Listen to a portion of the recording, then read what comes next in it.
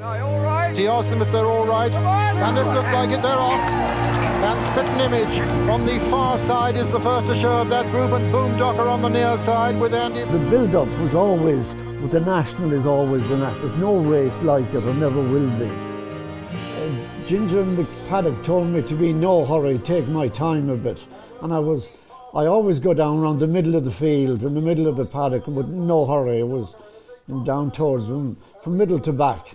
Did they go fast pace early on? They always go quick on to that first. They always go flat out. A lot of people get instructions to make it. And So you've just avoided a faller there. You Six just fell at the first. Really? You just missed one of them. Davy Ladd fell at the third. That's a big fence. That third fence is a big ditch now. It's not as big as the chair, but not far behind it. Yeah. So you're coming down. This is the fence before Beechers now. You're coming down to it. You just see, they're going a good pace now. Look like they're going fast. The ground was good that day. Right. The ground was good. Yeah. So now you're coming up to Beechers now. What are you thinking? I always angle out from the middle to the outside because the fall isn't as big outside it a bit. I couldn't believe that at that stage I was so far up. I didn't think at that stage I'd be in the first 10 or 12, and I was about there, 10 or 12. Yeah. It's Boomdocker, a long way clear of Sage. There you are there. So you're a long way behind the leader. But that's fine, isn't it? Exactly. Boomdocker a long way clear at the chair. So now you're coming to the chair. He was very careful around that. He'd measure his fence as well. Yeah. He would never stand off too far. Pandy behind them, Brown Admiral. Then comes Red Rum and so Boomdocker, I think, refuses here now, doesn't he? Boomdocker stops. Then Andy Pandy took over. See all the jockeys there loose. Standing up.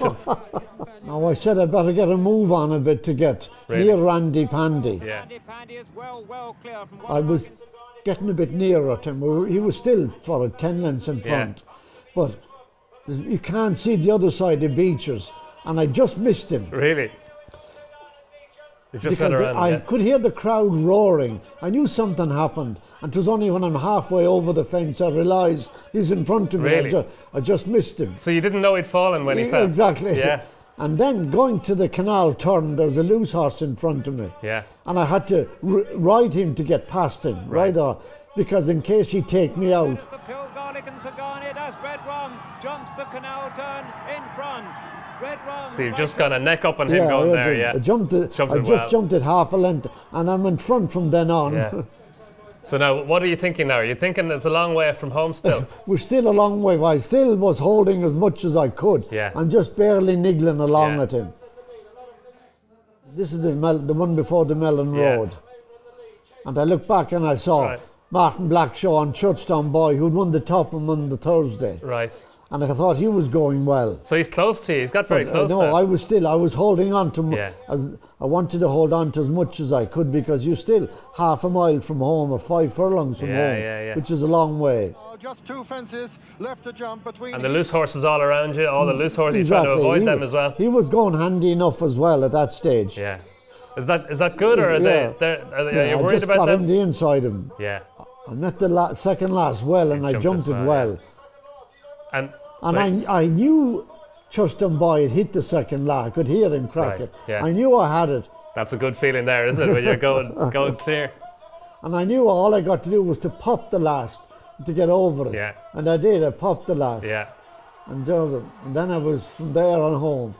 Just hands and heels. So you had a little look there to see where he was. I looked around and see, and I wanted to keep up the middle of the track. Yeah. Because I didn't want what happened to Devon Lock years ago at the water jump, the flag. I kept up the middle of because there was such a crowd at either side, all the way up along.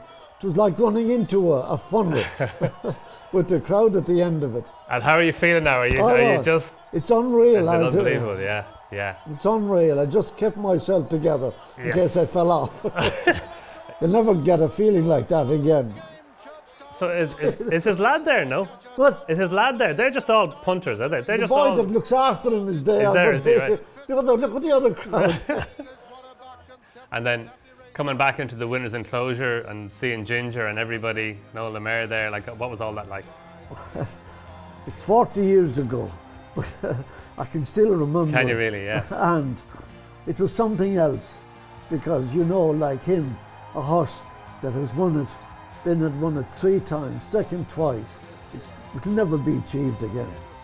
But looking back on it, there's no other feeling like it, because you have achieved something that is you dream about. It's the one race in your lifetime that you want to win, because you can win other races, but the challenge to win a national, the one thing that every jockey wants to win.